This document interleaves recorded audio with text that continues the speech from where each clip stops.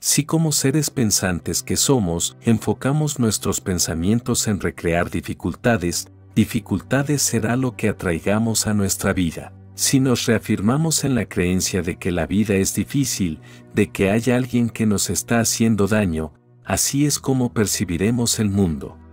Bienvenidos a esta sección llamada Vislumbrando el tejido de la realidad. Amada alma, somos seres programados para crear. Gracias a nuestro poder de creación, nuestra especie logró evolucionar. Cuando el Homo habilis creó sus primeras herramientas de piedra, lo que hizo fue dar un salto cuántico en relación al Australopithecus. Siempre que la humanidad crea una nueva tecnología, la especie es transformada por ella, transforma los hábitos alimenticios, modifica la forma en que nos movemos e interactuamos. Cuando nuestros antepasados crearon la herramienta del lenguaje articulado, tuvimos el poder de crear cultura, costumbres, filosofías y religiones. La evolución de nuestra especie nos ha llevado a desarrollar facultades mentales que nos permiten aprender e inventar, a ser capaces de crear nuevos hábitos y costumbres, según las metas que nos propongamos. Los nuevos hábitos se cultivan con tiempo y dedicación, llevando a cabo un proceso diario de reprogramación. Esta reprogramación consiste en romper con aquellos patrones mentales que condicionan nuestras emociones y provocan que caigamos en la inercia y el acostumbramiento. Muchas personas son capaces de lograrlo sin mayores inconvenientes, pero otras, que deseamos seguir por el buen camino, sienten limitaciones al enfocarse en sus dolores, carencias e inseguridades.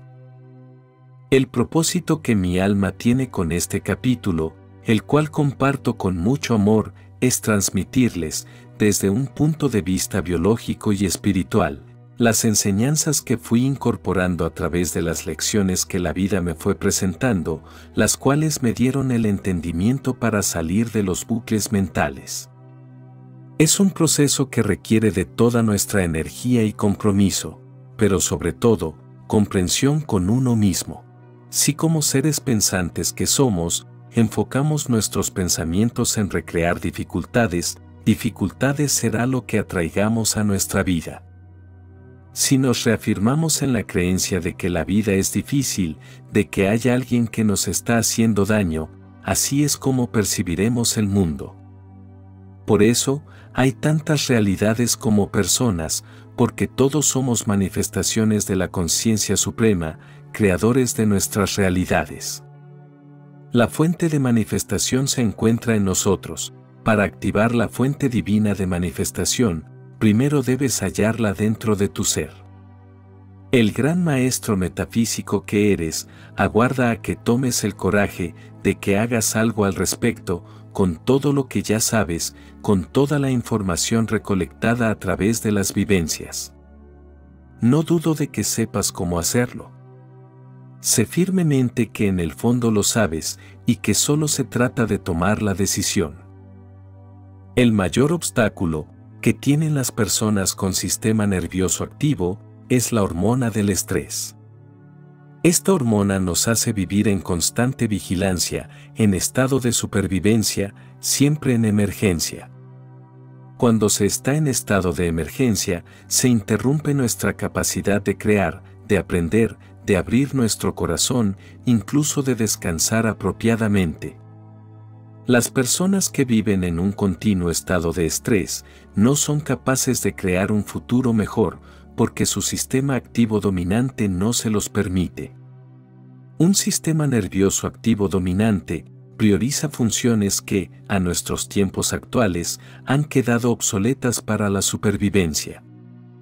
Este sistema es nuestra herencia como especie humana, de nuestros antepasados más cercanos, el Homo neandertal, aunque esta es una de las líneas de Homo que habitaron hace 40.000 años atrás. Debemos ser capaces de crear, más allá de cómo nos sentimos en el presente, de lo contrario, estaremos anclados en el pasado y la vida seguirá igual. Cuando el universo no espera más, es cuando se manifiesta en sucesos traumáticos para que dejes de postergar la alarma, para que despiertes y comiences un nuevo día consciente de la decisión que tomaste. Todos mis esfuerzos están puestos en ayudar a las personas en su proceso de despertar, en el cual, y tras haber tocado fondo, uno puede verse reflejado en los ojos de las otras personas. Durante el proceso, ocurre algo muy particular: te aíslas del mundo, no quieres reunirte con tus amigos, no tienes ganas de ver tu serie favorita, simplemente te desconectas de todo y de todos.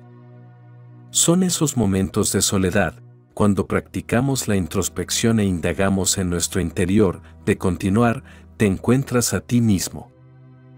Si ya sabemos lo que necesitamos para lograr un cambio en nuestras vidas, ¿por qué esperamos? La existencia nos concedió el libre albedrío para transitar nuestro aprendizaje en la madre tierra, pudiendo elegir entre aprender a cambiar desde el dolor y el padecimiento, o hacerlo desde la alegría y la inspiración.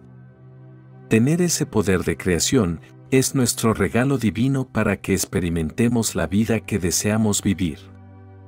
Y para ello es importante que comencemos a creer que siempre existe una mejor manera para transformar nuestras vidas. Si te despiertas cada mañana sintiéndote definido por una visión del futuro, en lugar de los recuerdos del pasado, y si te levantas con un sentido de inspiración en lugar de estados limitantes, programados con códigos lingüísticos, propio del Homo sapiens, que supo y puede dar nombre a lo que no lo tiene. Dar nombre es crear conceptos, una extensa red de pensamientos continuos que programa nuestra mente. Si somos capaces de observar nuestra mente, podremos leer nuestros estados mentales y reprogramarlos en el caso de que nos encontremos disminuidos y atrapados. Comprender que tener pensamientos limitantes es bloquearse al poder creador, es creer firmemente que lo que nos muestra ese pensamiento es cierto. Lograr ser conscientes de los apegos que se tiene a tales pensamientos limitantes implica un gran esfuerzo por parte de la almita en su proceso de reprogramación. Si fuese tan sencillo, todos seríamos capaces de hacerlo sin mayores inconvenientes. Cuando despertamos y comenzamos a observar nuestros pensamientos limitantes, tomamos real dimensión de los condicionamientos que la mente ejerce sobre nuestro ser. La práctica espiritual, con el tiempo, aliviará el proceso, abandonando el rol de juez inhumano. He tenido la suerte, y no creo que haya sido por casualidad, de estar en contacto con muchos seres que se han curado de enfermedades realmente graves. Cuando les preguntaba sobre qué había ocurrido, lo primero que respondían era que habían tomado la decisión. La firme decisión de vivir hizo que sus cuerpos respondieran a una nueva mentalidad de superación de los viejos patrones de pensamiento, los cuales condicionaban emocionalmente sus cuerpos.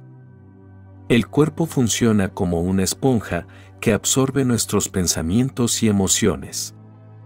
Cuando pensamos y sentimos en exceso, nos desequilibramos y el cuerpo responde, manifestando órganos enfermos. La concentración energética, que se logra mediante la decisión de sanar, pone a la biología al servicio de la adaptación de un nuevo y elevado ser.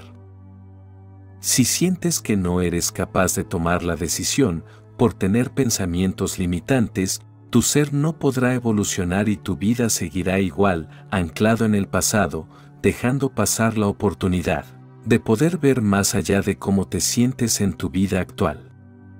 Por el contrario, cuando somos capaces de tomar decisiones que nos hacen pensar y sentir en un futuro próspero y saludable para nuestro cuerpo, es cuando comienza la curación.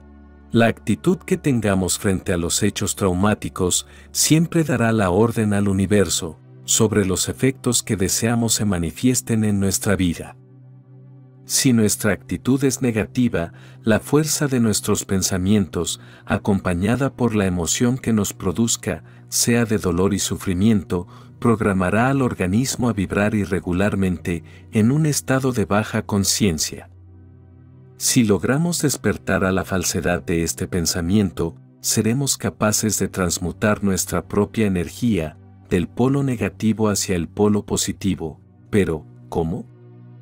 Tomando la decisión.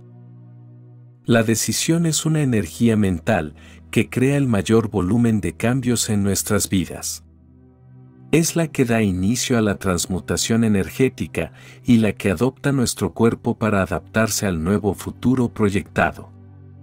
En el preciso momento en que comienza a manifestarse el milagro de nuestra decisión, es cuando caemos en cuenta de lo poderosos que somos como metafísicos. Amado ser de luz, ¿qué crees que pasaría si tomaras la decisión todos los días?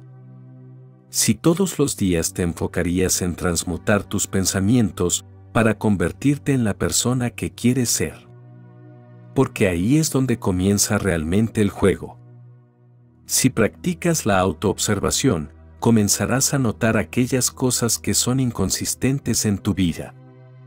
Por ejemplo, si quieres alcanzar estados de abundancia, observa qué conceptos limitantes te hacen sentir carencias. Pon en práctica la gratitud y comienza a agradecer por las bendiciones recibidas y por las que van a llegar. Si lo que quieres es más sabiduría, abandona el hábito de juzgar a los seres que te rodean y practica la comprensión para desarrollar la empatía. Un ser compasivo es un ser que deja su huella en el mundo y en los corazones de quienes toca, con amables palabras de amor. Inicia un nuevo día con convicción, con la certeza de que cultivar una conciencia espiritual te traerá el equilibrio emocional que tanto necesitas en tu vida. Sabrás que has sido transformado por la calidad de tus pensamientos cuando las personas comienzan a notarlo. Te preguntarán qué te ha ocurrido. Te ves distinto, algo ha cambiado. Tu dedicación por lo que tu conciencia clama se verá reflejada en tus acciones. Lograrás sentirte más confiado, más seguro de tus decisiones, y las personas podrán percibirlo a través de la energía que irradias al estar en paz contigo mismo. Las personas le preguntaban continuamente a Buda, ¿por qué haces tus meditaciones a la mañana? Él siempre respondía, porque si puedo superarme a mí mismo al comienzo del día, el resto del día fluirá por sí mismo. Recuerda que eres tu propio maestro, y que nuestra mayor maestría es saber practicar a diario todos los conocimientos que hemos aprendido. La humanidad se está despertando a la verdad de que somos maestros manifestadores. Comenzamos a creer en nuestro poder manifestador cuando nos beneficiamos de las oportunidades que percibimos de nuestras sincronicidades. Despertar a esta verdad estimula nuestro ser a continuar por el camino del cambio y a comenzar a disfrutar el proceso, que es la manifestación de la vida como un milagro. Mis palabras solo son señales para que en ti puedas encontrar tu verdad. Quienes realizamos esta labor en plena conciencia de amor, consideramos muy valioso tu like y tu suscripción, porque al realizar estas simples acciones, el contenido es reconocido por el algoritmo como interesante y recomendado a más almitas que lo puedan necesitar. Te deseo muchas bendiciones y que encuentres la paz durante todo el camino. Mi alma saluda a tu alma,